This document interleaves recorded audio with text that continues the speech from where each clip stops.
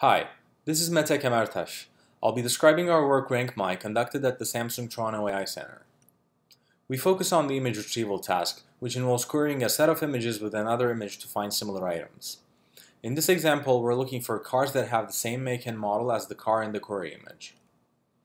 We start with the intuition that matching images have more mutual information than non-matching images.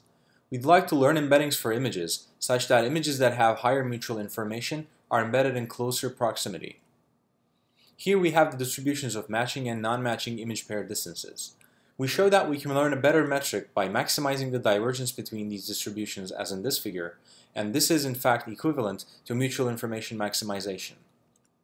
Using recent developments in MI estimation, we simultaneously estimate and maximize MI with the help of an auxiliary neural network, and thus define a new loss function.